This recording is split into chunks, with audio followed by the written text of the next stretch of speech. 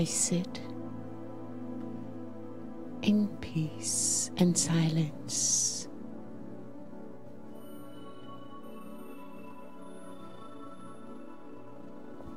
I allow my body to relax.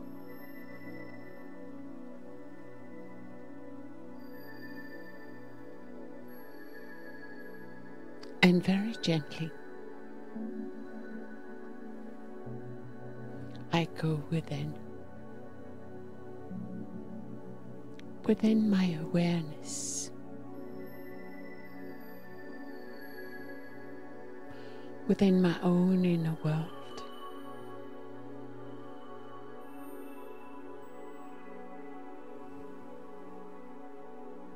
For a moment, I allow the external world to be.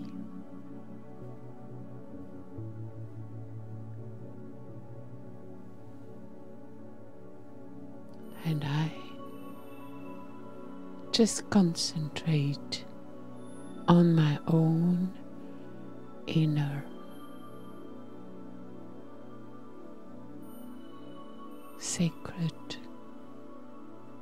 world.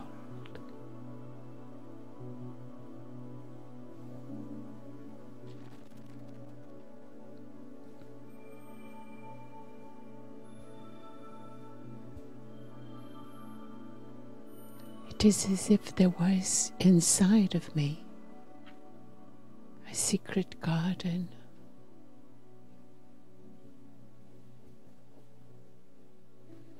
and gently I open the door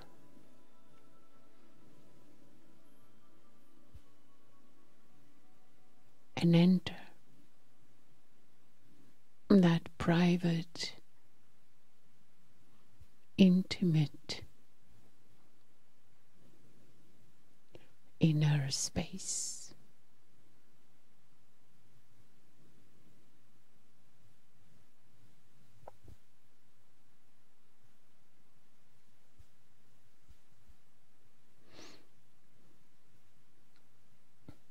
Thought after thought,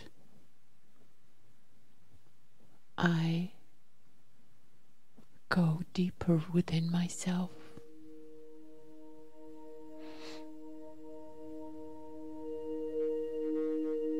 And become aware of all the potential that is there.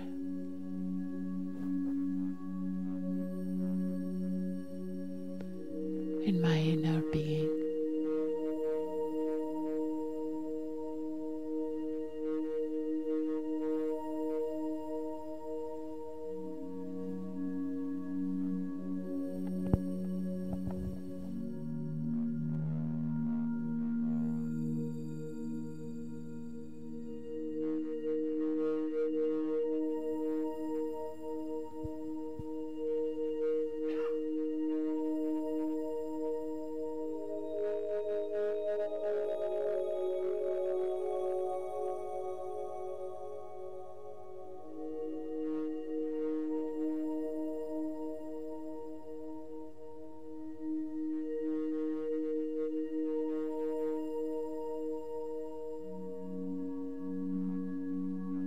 Sacredness of my inner being reminds me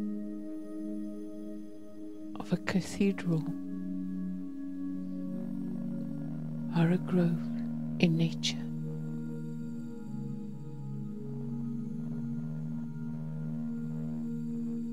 And I sit in this pure space.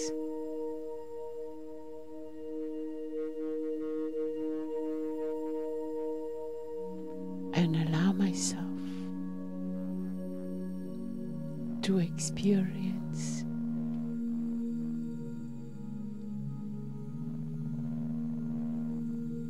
the peace,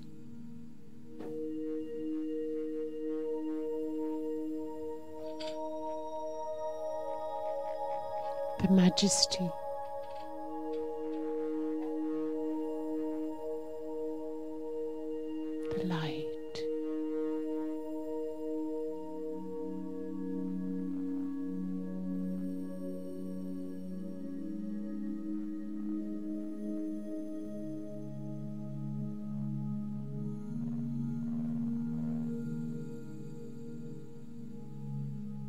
my heart feels content.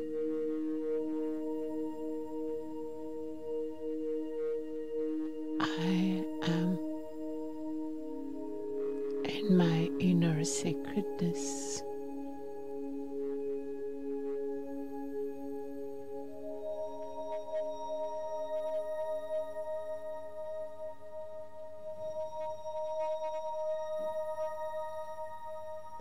And I gently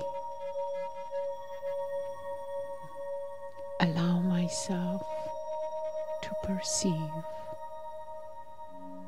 the beauty, the purity, the silence present in my inner world.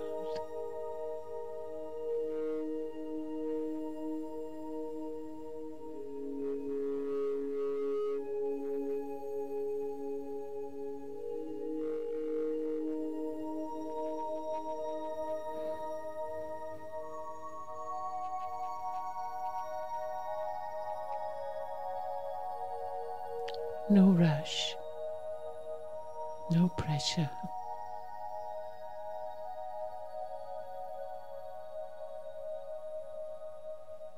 The vastness of the present.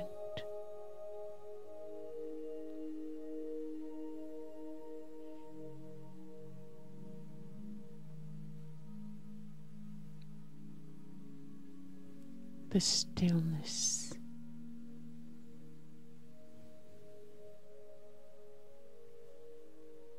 Of the moment.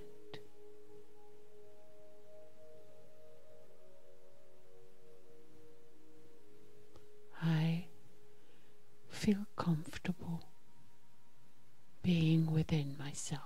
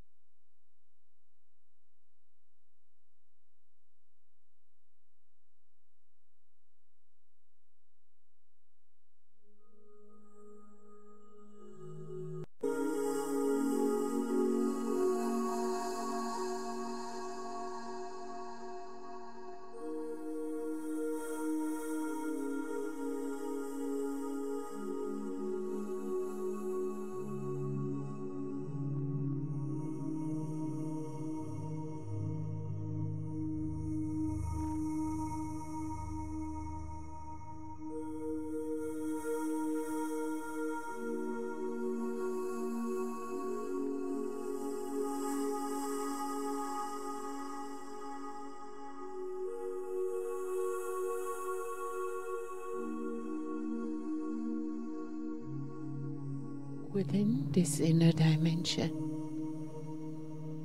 within my inner world, I am totally protected.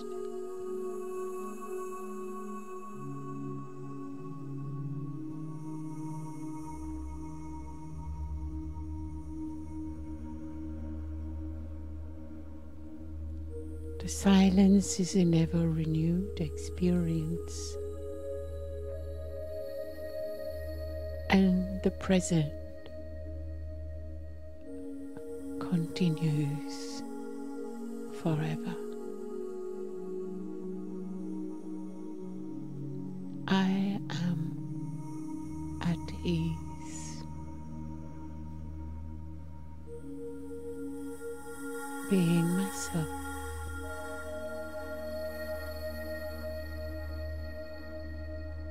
Opening up to this inner world of tremendous potentials.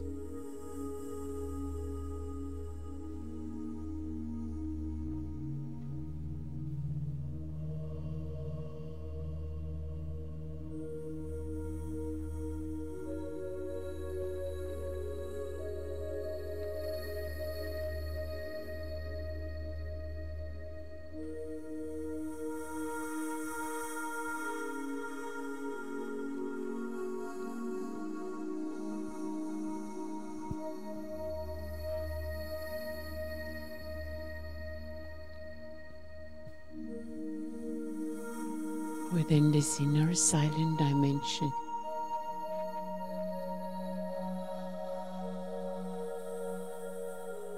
The quantity, the density, the unlimitedness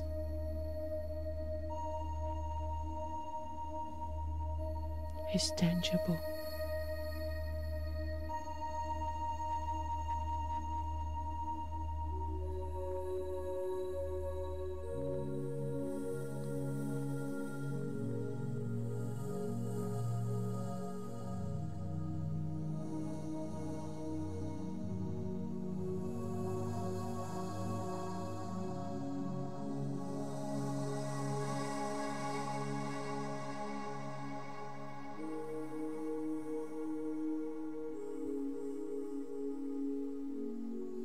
In the presence of the source of silence and peace,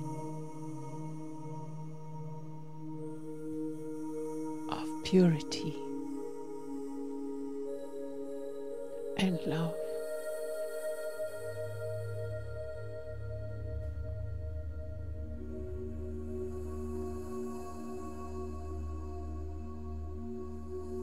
Is perceivable.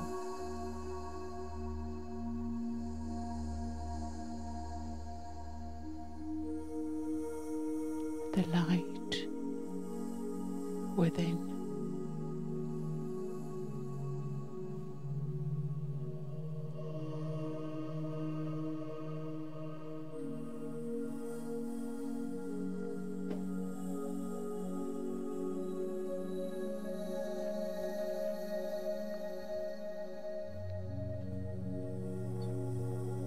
And the silence within.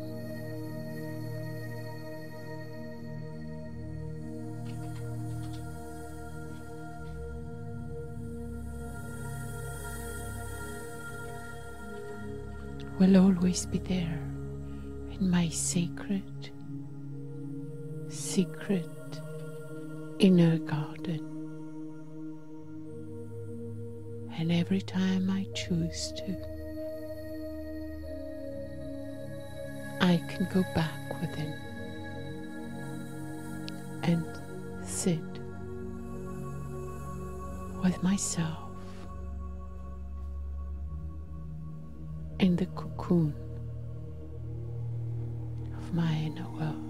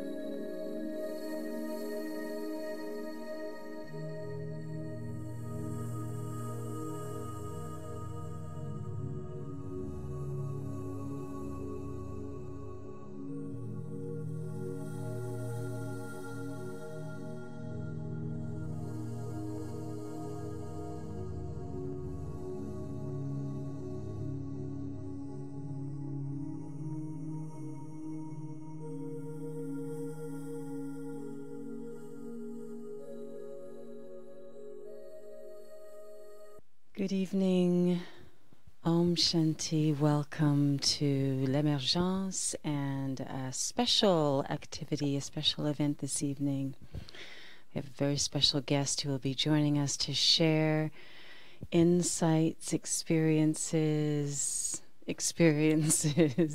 and more experiences. We have the pleasure of welcoming Sister Valériane from Switzerland, who is coordinator of the Brahma Kumaris Center there, but as well as a host of other things. But what I find so special, and which I think you'll very much enjoy, is her heart, that she'll be sharing her heart with all of you this evening, with all of us this evening. And this pull or this very deep interest in the exploration of what creates quality relationships with the self, with each other, with nature, the elements, and the role of spirituality in that, which ultimately is what we practice and teach at all the Brahma Kumaris centers, is how to heal and how to make whole the way we interact with each other, starting with the self. And I've really enjoyed, in the time that she's been here, to have her experience and her unique perception and perspective on this. So I think you'll very much enjoy the topic this evening, which is, let me see if I can remember here, the call of time. And so inner resilience and the power to adapt. And of course the role of spirituality in that. And so it's with great pleasure that I welcome Valériane, 35 plus years practicing, teaching, sharing Raj Yoga meditation, and here with us this evening to share from her heart, her beautiful heart. Thank you for being with us. Om Shanti.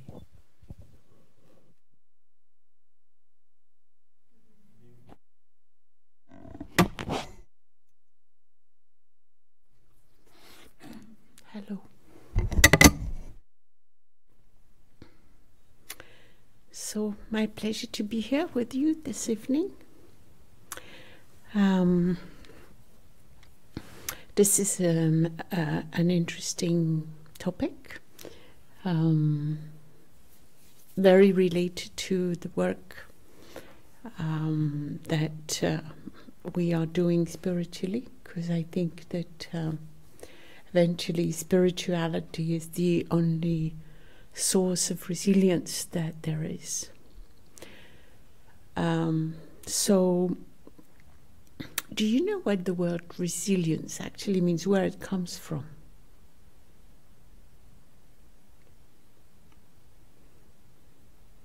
Probably means no.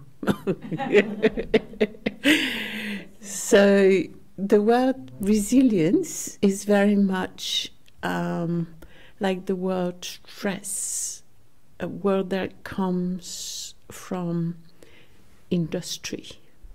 Stress being the quantity of pressure that metal can stand before it breaks. So they measure the stress, they invented that word for that purpose. And the resilience is what actually is the resilience of the metal. How much is it going to be able to resist is its resilience. So the stress, the pressure, the resilience, the capacity to not break. So I always find it very interesting that in today's world, human beings are compared to pieces of metal. Because really when you look at the depths of the human soul, there is really so much about it. And so how much are we able to stand? So first in the spiritual language we usually use the word tolerate, which is very different than the word to stand. When you stand something, you're not tolerating it, you're just trying not to break. Whilst tolerance is a bit like the kind of resilience that I would like to talk about tonight,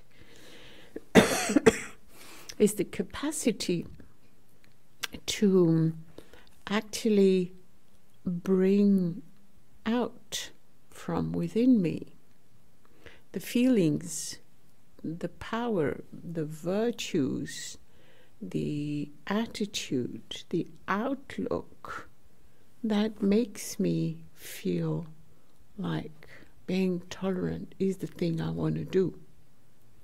When you stand, you actually would rather not be standing anything. You'd rather things stop happening.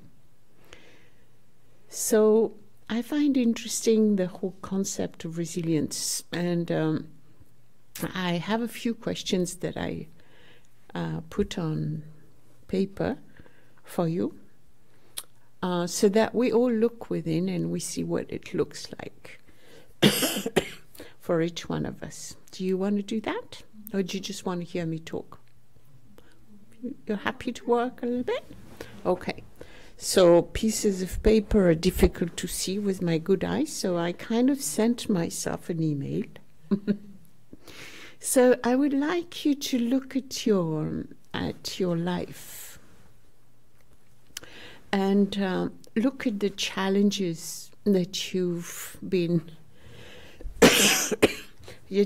facing,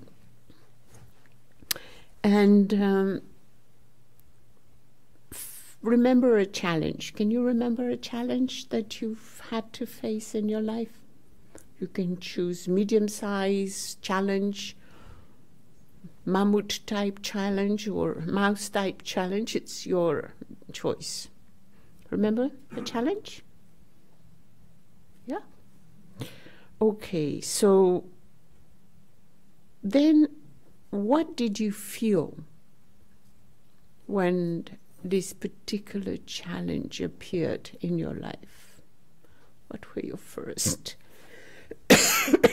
feelings?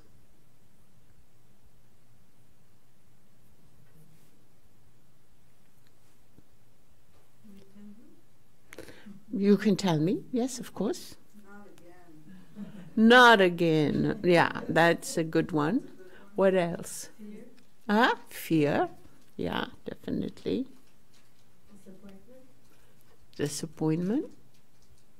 What else? Doubt. Doubts. Very good. Powerless. Huh? Powerless. Powerless. Very true. Okay, so the feelings aren't great, right? You're not enjoying the challenge. Do we agree? So then what did you do? Do you remember this? Huh? You analyzed it. You developed hope. Okay. What about you? What did you do? Yeah? Move forward. You move forward. What about you, Christine? How did you do? I rebelled. You rebelled, yeah. Very often we rebel. What about Lynn? I would talk to myself. You talked yourself into something. Yeah, that's often what we do. What about you? What did you do when you faced a challenge? You? Yeah. Observe it first. You first observed it, okay, so you tried to measure and stand back. Yeah, very good. So that's what we all have different, I think we all went through all that, yeah? The rebellion, I think, is something very common when you're facing a challenge. And then you know it's not going to go away. So you try to inject yourself with hope, and you try to make yourself, talk yourself into being brave, right? And also you start thinking, okay, I have to look at that. What is this? How am I going to work on it, right? And then eventually, when the challenge has passed, when you've kind of went through whatever you had to go through, what's important is to also notice, what did you learn? So you remember that particular challenge you looked at, right? So what did you learn through that? Did you learn something? Okay. Capacity of doing. You learned that you had the capacity of facing. Okay. Okay. Experience? You had experiences. You gained experiences. Yeah. What else? What about you? Strength. You realize you have strength. What about you? What did you learn from this challenge? To energize myself. To what? Energize yourself. Great. Anything else? What did you experience? I can trust myself. You learned that you can trust yourself. Okay, very good.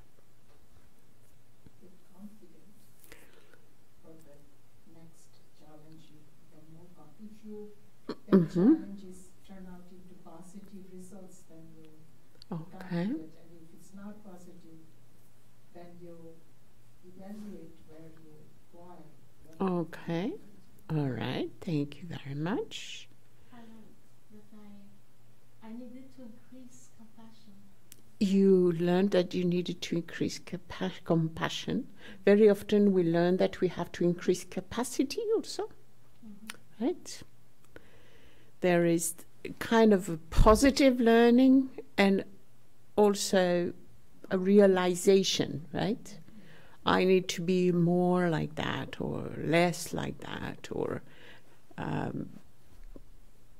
whatever. So then if you look at all that, I'd like you to tell me, within this process of facing this challenge, what was your strength? Right? You faced something, you went through it, you came out of it, analyzing now that everything's gone. What was your strength? I trust myself. That you trusted yourself? How about you? Huh? The source, Baba, That Baba, God, helped you? Yeah? to connect, You learned to connect. to connect. So that was your strength, that you could connect to the source. Okay. What about Lynn? Courage. Your strength to go through was the courage. What about you, Tiag? What was your strength? Confidence? That you had confidence? That was your strength that pulled you through it? Okay. Christine? I learned that there was a lot of benefit, more benefit in that test than what I thought. Mm-hmm. So your strength was that you understood that there was benefit. Yeah, I let go of the resistance. Okay. Patience. Patience. Okay. That was your strength that pulled you through. My virtue. Sorry? Virtue. Your I virtue? let go of the virtue that the power that I had within me. Uh-huh. Because I could have depleted that particular virtue, but I didn't. I continued to do that virtue even Throughout. Okay. So you learned that the virtue pulled you, right? Yeah. Which is very much what I can hear from everyone. So it's very interesting to look at resilience because there is a very famous person who's been analyzing the ecosystems, the resilience of ecosystems. And I found that very interesting because if you look at anything that has to go and have resilience, there is a story in resilience. There is a story in strength. And what I see is that if I'm aware of my strength from the beginning, then this strength is going to pull me through. But if I'm aware more of my fear, like we all said in the beginning, there is a moment when you face challenges where basically you're rejecting these things, right, that are happening to you. And what is it that allowed you to be strong? Is it that you had to let go of this negativity, of this fear, and maintain the power? That's a very interesting process, because if you look at resilience in everyday life, there are people who are facing floods, people lose their houses, people lose their health, people lose their spouse, people lose their, and children even, and some aren't able to lose that. Some can't survive, and some do survive. So it's very important to be able to see what is it that we have to be able to let go of, and what is it that will give us that strength to let go of. And there is the story of yogic farming. Do you know what yogic farming is? Yogic farming is an experience that we've had within the Brahma Kumaris. There are some people who are farmers in India. As you know, there was a time where there was a lot of suicides amongst the farmers in India. I don't know if you remember that time. I don't know if you know the story. I don't know how much I have to say, or you're aware of some of that, or shall I better tell the story a little bit full? Yeah? Huh? I am aware of it, but I don't remember the whole story. Okay. So, as you know, India is, there is a population in India that might be wealthy, but the farmers in India aren't very wealthy. They're quite poor. And what happened is that the enterprises like, to not name it, like Monsanto came in India, and they brought to the country their famous seeds, and they brought it as like the new innovation in technology and farming and agriculture. And India signed many of the contracts that many of the countries signed. I think it's the case with Canada, it's the case with France, it's the case with many places in the world. So it means that the countries basically accepted that the people had to buy these seeds only. So if you go to the market of seeds, if you're a farmer, the only seeds you can buy to farm are these modified seeds. And modified seeds are not fertile, meaning they are fertile that they will bring you, they'll bring, you know, wheat if it's wheat, they'll bring corn if it's corn, but you cannot usually keep the seeds and seed them again. So usually also these modified seeds are seeds that you need to have fertilizers, and not the kind of fertilizers that they had before, which was made with cow dung or which was made with compost, but it's a kind of fertilizer that's chemical. So the chemical fertilizer allow these unfertile seeds to grow, and if you don't put the fertilizer, it doesn't grow very well. And also, after you've put this kind of fertilizer for a few years, the earth becomes barren, becomes poor. And in order to buy all these things, the farmers were rather simple people. They had to put their land on stake to get all these things. And what happens is that for an Indian farmer to give his land away is like depriving his child from his inheritance. So many of them committed suicide because it was in their name that these things were done. So by killing themselves, their child was still owners of the land.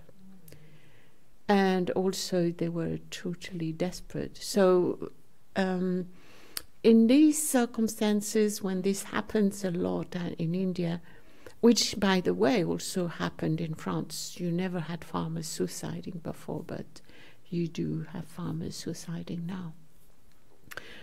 What happened is that the Brahma Kumaris in India, it's a very big organization. And one of the work that they do there is go into the villages. As I said, villages are very poor. Very often the villages are actually indigenous people that don't even speak Hindi, the language of the political language of India. In India you have 28 languages with about 12 or 15 different alphabets. And then you have over hundreds of local dialects. So the Brahma Kumaris go into the villages to help people practice de-addiction, because addiction is really a big thing nowadays. So we have the addiction here, alcohol, tobacco, cannabis, and all sorts of drugs. The same happens in India, and when people are facing such unhappiness, they also are facing this addiction problem. So what happened is that the people who learned the art of becoming free from their addiction decided that maybe they could also do that. The power to transform their inner being was something that was so strong in them that some of these farmers, along with others in other places of India, started to try and transform their seeds, because they didn't want to buy this stuff. Their land was a wreck. So they started meditating on the seeds, on the land, on the new process. And in that way, they developed what is now known as yogic farming. And in that way, they created harvests that were totally different. So when they came back to the university showing what they were doing and the results they were having, it was amazing. And they also started, therefore, working locally with their own Brahma Kumari centers and working so that there would be more people meditating on the fields, more people meditating on the seeds, more people within the whole process practicing this. And also they found some universities that were studying agriculture that were interested to look into that. And they became aware that there is more nutrients. The seeds become different. So some of these seeds were actually modified by the meditation and were able to grow and reproduce themselves. And there were there were also, the vegetables tasted better, looked nicer. And so this was also a very interesting thing, because as you know, if you're an adolescent, a teenager, and your mom's meditating and your dad's meditating, it's kind of boring, right? But when they start earning money, more money than the neighbor, the youth became interested.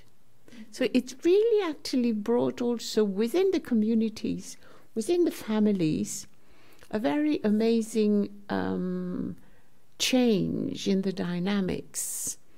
And I went to visit some of these farms. Of course, India is really huge, so forget about meeting all these people. But I went into like maybe 5 farms and into 2 universities. because I also work with environment and climate change, so I was very interested. Because just as a parenthesis, one of the things that happens with these modified seeds is that they don't know how to adapt to climate change. Whilst the natural organic seeds, original seeds do. So when I went to visit these people, the one thing that I was very aware of was the pride they had of their work. You know, they loved their land. And when you give yoga to your fields, you actually give love to your fields. And you actually give love to your own self doing the job that you do. And that was something so beautiful for me to watch, the enthusiasm these farmers had, the pride they had in their work, in their land, and the comparison also between, you know, maybe they had a small, you know, not big, because they aren't wealthy. It's not like American farming, which is miles and miles and miles. It's really family farming where you have it's quite visibly different slots of earth near the other, one near the other, and the farmers, the neighbors were there. And what was interesting was that many of the neighbors started thinking, okay, I want to do that too. But meditating is not something you can do just for greed because you want the money. In order to actually put this energy and the soil and the seeds, you actually need to develop this kind of connection with the source, this love for your land, and this awareness of your own inner power. So this is, I find, a very beautiful story of resilience, which was amazing for me to witness. And what I wanted to say with this history of this story is how when you are just about to lose everything, you know how to let go of what you don't need. And in the cycle that I was telling you about regarding ecosystems, if you look at the seasons, right? What happens within the seasons? What happens in spring? Things start to grow, right? What happens in summer? Things start to flourish. What happens in autumn? I mean, the beginning of autumn, you start harvesting, right? And what happens in winter? Everything dies. So resilience for me also, inside, outside, spiritually, in relationships, is also understanding the different phases that we are actually living through. Because if you try to pretend you're in spring when it's winter time, you're going to be knocked off, especially with this kind of weather, right? So it won't work. It won't work.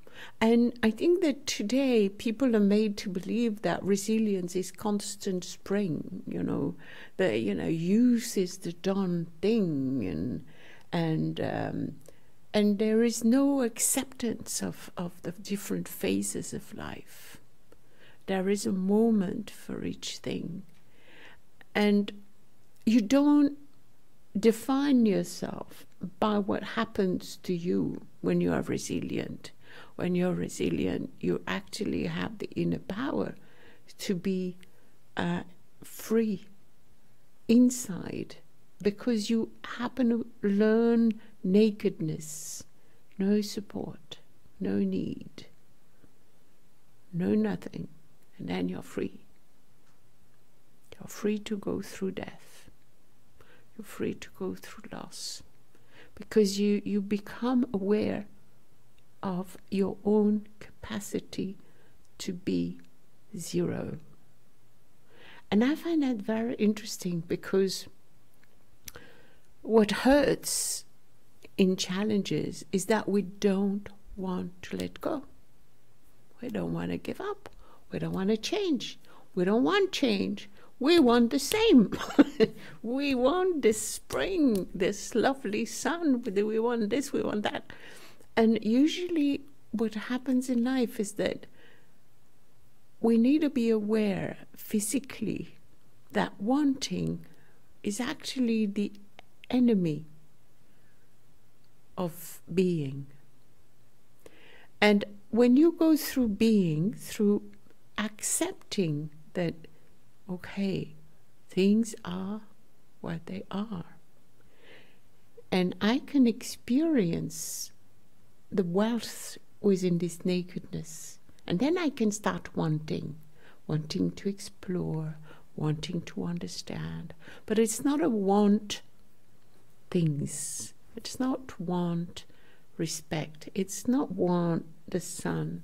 It's not want wealth. It's not want this physical eternal youth that everywhere we see as especially for the women, it's an amazing thing that happens. The only perfect woman is about 17, and is basically a model on a magazine. And the real women of 17 hate themselves, but they make them up to be the one thing that everybody else wants to be. It's totally ridiculous. But what happens is that we are going through a process of everything becoming the image. And behind the image, it's as if there was a nakedness and a desolation. But when you accept to go beyond the image within yourself, you can find the wealth, you can find the power, and you can find the great capacities that you have to adapt, to encounter, to let go, and all these things that you were talking about earlier. And within these ecosystems, if you look at the plants, naturally, when you put a seed, or if you look at a pregnant woman, it is amazing the quantity of vitamins, of minerals, of nutrients that the body creates, because it's in a phase where it has to give all this away. Just like the seed, if you put a seed and it starts seeding, it starts growing, it starts germinating, it's amazing, the process of multiplication. And then it has to go through a process of accumulation in order to become a tree, in order to give fruits, that these energies in the tree need to accumulate. Just like people need to accumulate to give to their children, need to produce families. But at a certain time, these things, like the famous forests in Australia, they need to burn so that the seeds can come out, which is amazing when you think about it. So likewise, I find that going through these phases in our mind, we don't need to die physically. I'm not asking you to die, but I'm just asking you to contemplate the inner eternal being that is beyond death. And when you manage to center yourself in this inner spark of reality, of light, of power, nothing can happen to you. You're totally safe. So for me, resilience is very much this. And then if you know that, you find a way to adapt, just like most of you were saying earlier on when you were talking about when you faced your challenges. You were actually facing by being pulled through the hope and the strength and the courage that you had. So it's almost like these things are the natural way to adapt to circumstances. The virtues and the inner powers will definitely allow you to find a way to recreate yourself. You might not think about yourself as someone courageous. Like, I have friends that I find tremendously courageous. You know how they face their health issues in such amazing tranquility. And usually when I tell them they're courageous, they look at me and they say, Valériane, I don't have the choice. I don't have a choice about it. And of course they would have a choice, but they don't even see that they have the choice to just break and cry and be totally unpleasant about it. No, they don't have that choice. They don't see that choice. You see, choosing the power to adapt to things with elegance, with pride, with power, with love, with greatness, with peace, with patience. All these things then come when you are able to connect within with your inner reality, with the source of your inner power. Because very often when we are facing all these negative things that are happening, when we are in the rejection, when we are in the fear, when we are in the powerlessness that you were talking about before, what happens is that emotionally it creates within us a vacuum, a kind of, it consumes our strength. And it's something very important to realize. Negative emotions have the tendency to eat you up. Your mind then doesn't work. Your strength isn't there. So the whole attitude within, it's important to give yourself, like you were saying, analyzing. You said, talk to myself. So it's like the capacity to remind yourself about the things that are good for you, that are not good for you, and tell yourself, okay, if I go on thinking that way, I'm going to burn myself. I don't want to be burnt more than I am already. So you can give yourself the kind of care that you need to go on. You can give yourself the love that you need, instead of just being the victim of the emotions that you're feeling. Because very often that's what we do to ourselves. We become the inner victims of what we create because we believe it. It's a very interesting process of witnessing what's happening in such a way that we can go through. The challenge can also be a mirror of something that you... Si tu prends le micro, ça aidera sûrement. So like this, I don't have to repeat everything you say. Thanks for the reminder. I was just thinking that the challenge itself that you are facing can be a mirror of something, a past experience that you have gone through, and that you were not able to, and that you carried without being able to free yourself from the burden of that experience. And that challenge can just show you, look, this is what you've gone through yourself, and just see it and be free. Stop carrying it from a long distant past. Yeah, it's very true. That's what fear is. Fear is me projecting the experience of a past trauma and applying it to the present in my imagination. And it's really amazing to do that to yourself, right? Because we do it to ourselves. It's not something that anybody else does to me. So it's so important to realize what we're doing. And what happens is that emotions are so quick. Then we lose our capacity to be resilient. We lose our capacity to adapt. So I need to be aware of what I'm sensing. But I need to analyze what I'm sensing, and I need to analyze what I want to be able to change. So it's like being very, very awake. Very awake.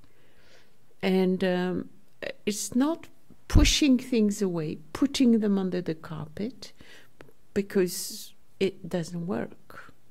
But it's looking and speak to yourself. Say, no. I mean, I was... once I was going to work, I used to work at night. I used to work with juvenile delinquents in Paris.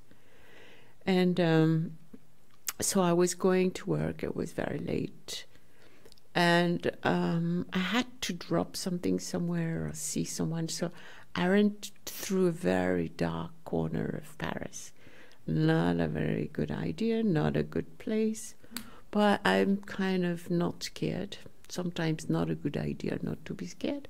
And so somebody attacked me, jumped on my back, pulled a razor blade and say, give me your bag.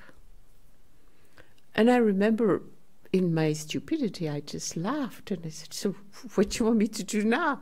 You want me to fall? I mean, I was carrying the guy on my back. And so I said, okay, I'm going to fall and you take my bag. Bye. And he left. And I wasn't aware of what would happen with the situation because, as I said, just being scared isn't a very strong, I mean, that kind of fear at least isn't really part of me.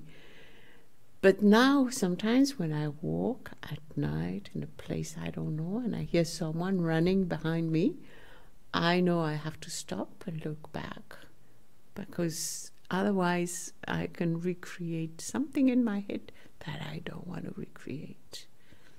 So it's very interesting. You know yourself. You know what you have to do. You need to stop the imagination. Most of the fears that you have are not going to materialize. You're just torturing yourself. So that's also a very important thing to understand. I don't know if you have any other comments or questions or thing you want to say. Yeah?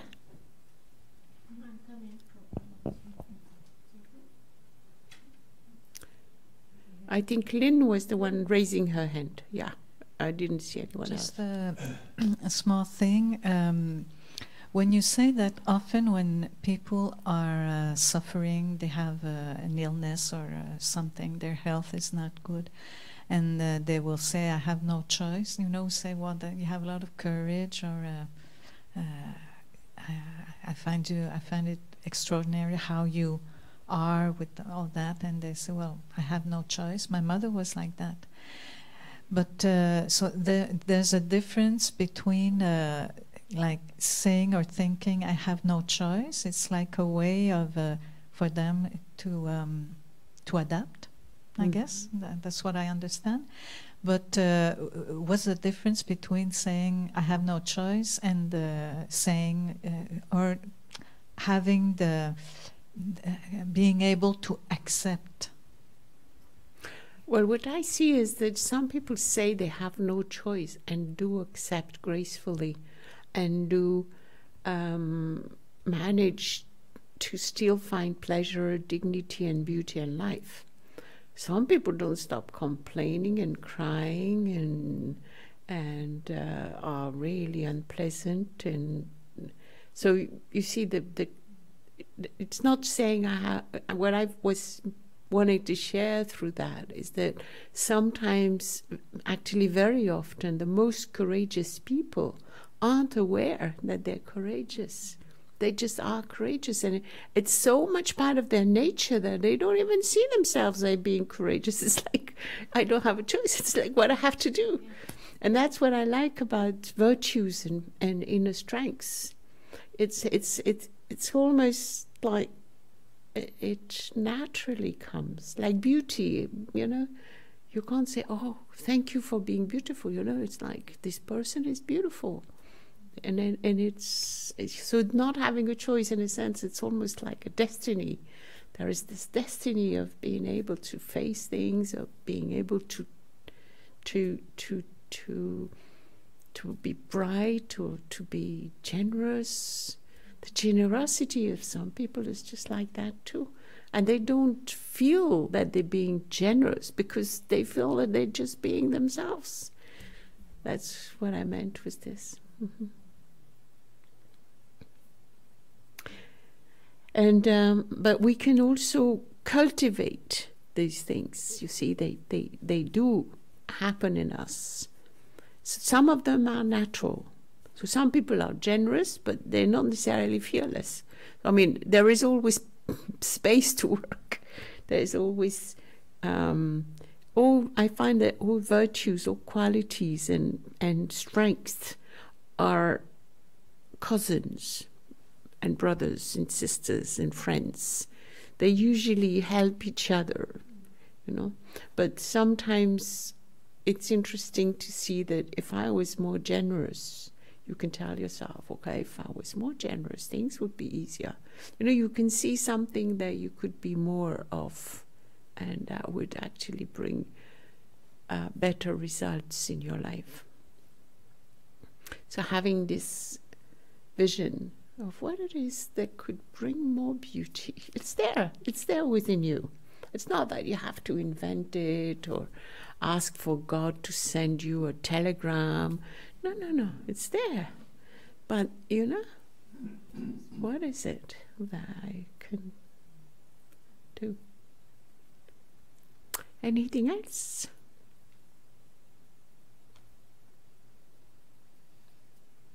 Do you know the story of the colibri and the burning forest? No? Have you seen a colibri?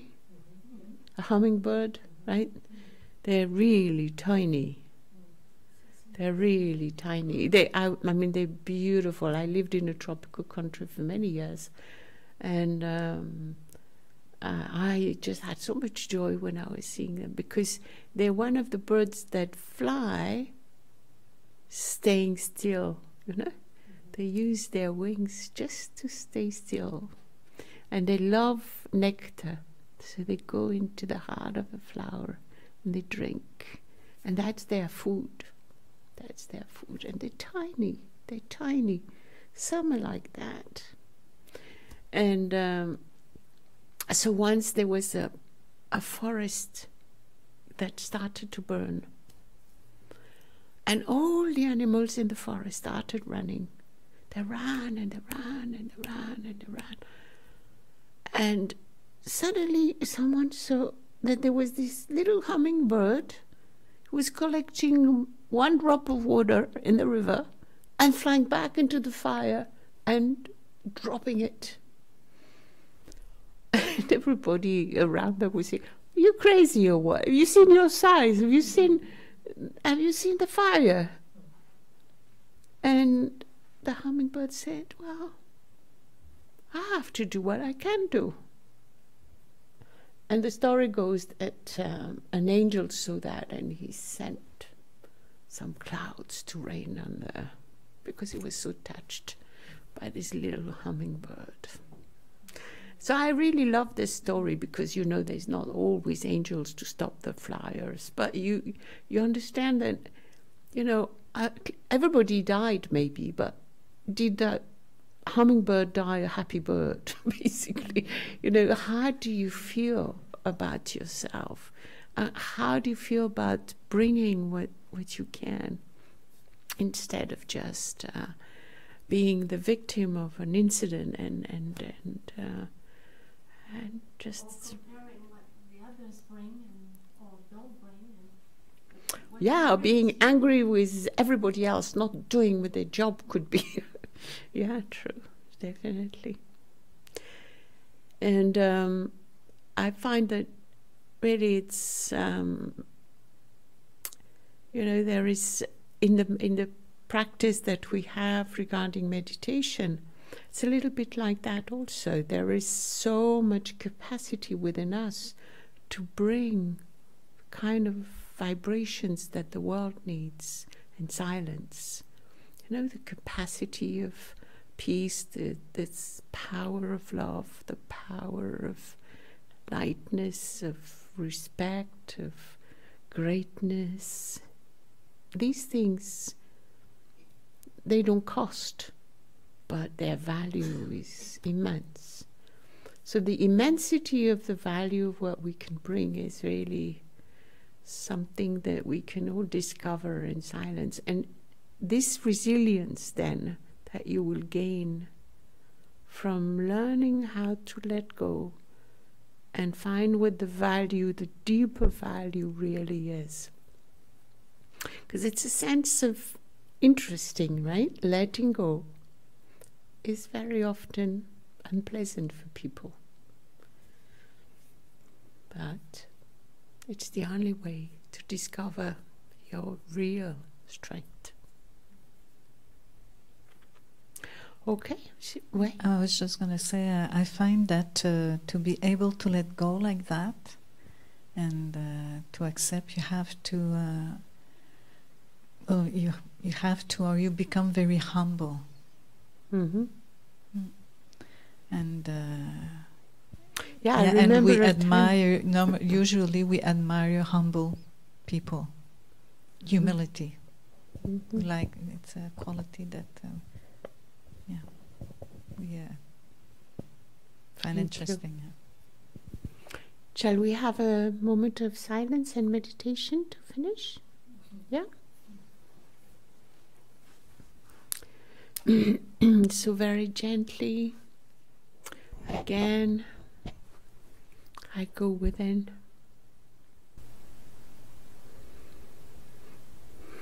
I allow my body to relax. I allow the tensions to dissolve.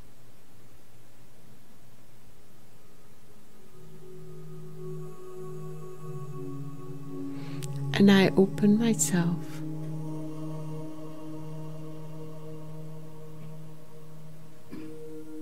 to my inner world.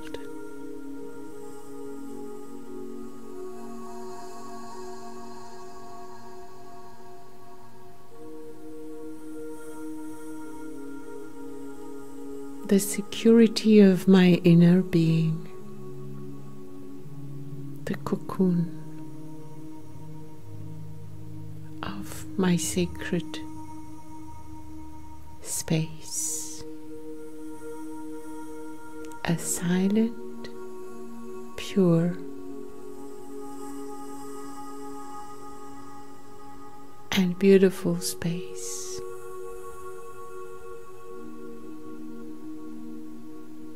Where I feel the gentleness of the light.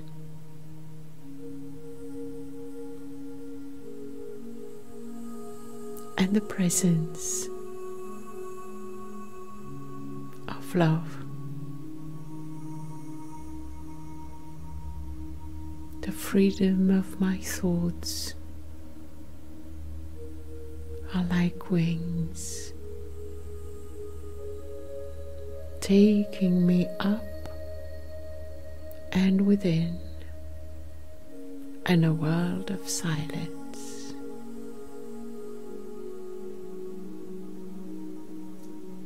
Where beauty and majesty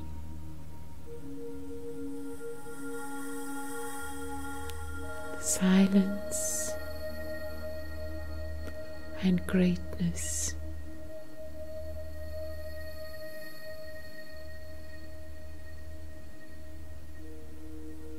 Shine within me.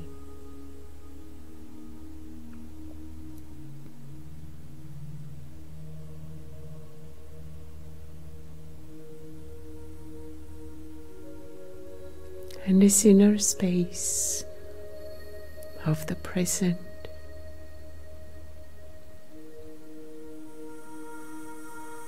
the wealth, the capacities are endless.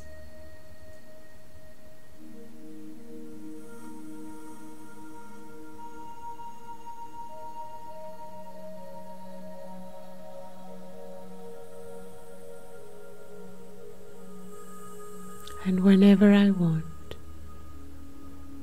I can become what I am at heart, a pure spirit of light. I take the form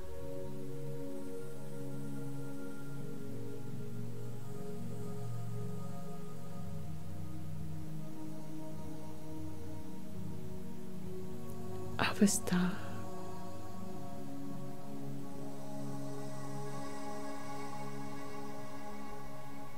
and sense stillness and silence like warm blankets of love.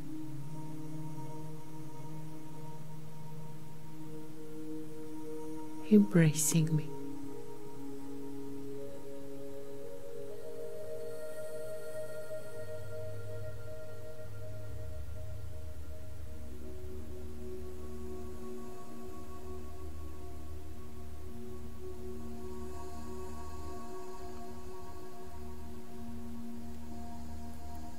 And whenever I want, I can go back within and open up to this inner reality.